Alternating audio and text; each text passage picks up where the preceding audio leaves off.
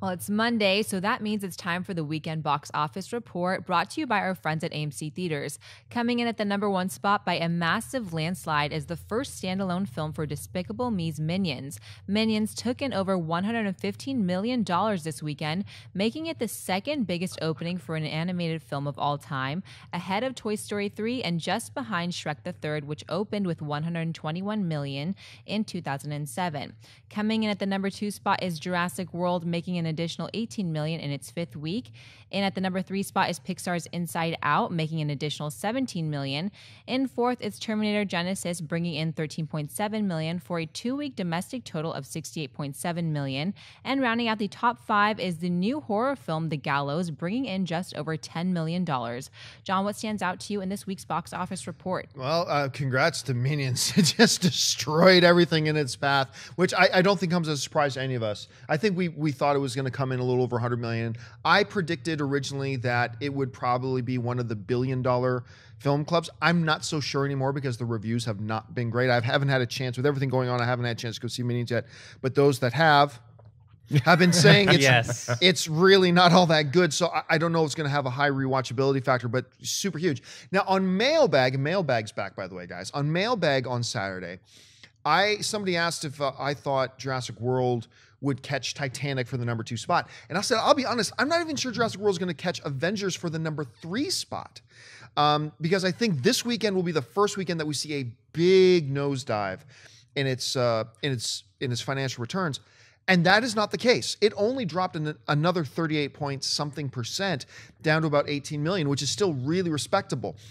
And therefore now I think it's got a pretty decent chance of catching Avengers. I still don't think it's going to catch Titanic, because not only now does it have much for competition, but opening this coming weekend is Ant-Man, which is going to, I think, really put the brakes on Jurassic World. And the other thing that stands out a lot to me is Selfless. Ryan Reynolds has a lot of buzz around him. We knew the returns weren't going to be great on Selfless. They have not marketed this film well. They haven't marketed it much.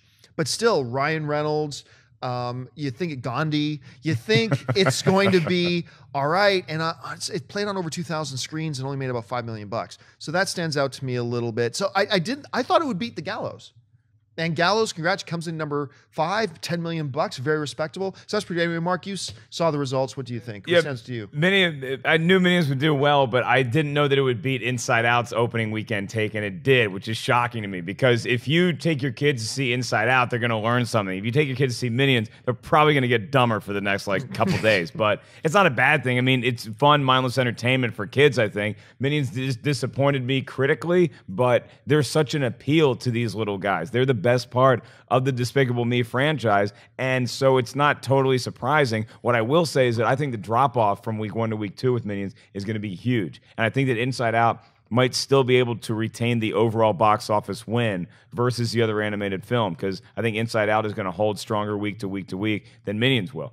Jurassic World, I mean, obviously it's still a juggernaut, and The Gallows, I thought that a horror film opening like that was marketed well, I thought, would have done a little bit more than $10 million. And John, you're right about Selfless. I like Selfless. I thought it was a cool, different take. It felt like a fun 90s action flick. And I never saw a commercial for it on TV. I wasn't aware that the movie was coming out, and this is what I do for a living. So it was a little shocking to me. I honestly thought for a while, up until just a number of weeks ago, I honestly thought for a while it was going to be a straight-to-home video, a straight-to-VOD kind of thing. And I guess right now, whenever people think of Ryan Reynolds, all they're thinking is Deadpool. Anyway, Dennis, what did you think? I think Minions it's going to be a juggernaut. I think it's going to outperform Inside Out, just because I haven't seen it yet. So maybe my enthusiasm will be tempered after I see it. But I just feel like, remember with Despicable Me 1 and 2, just how much through the weeks it just kept going and going and going. And I think Minions is going to do the same thing. As far as Selfless,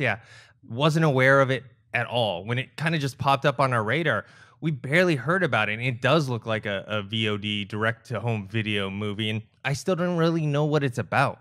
They didn't really market it. It's Tarsum Singh is the director. Yes.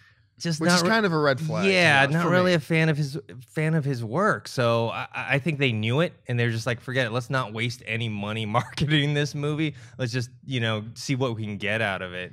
And the Gallows, I thought it was marketed pretty well. Even though I'm not a horror fan, it actually interested me enough to maybe think about seeing it. I really want to see the Gallows, and I missed it because of Comic-Con. And every year during Comic-Con, there's always one of those movies that comes out that they kind of release during Comic-Con, so you forget about it. And unfortunately, it was Selfless.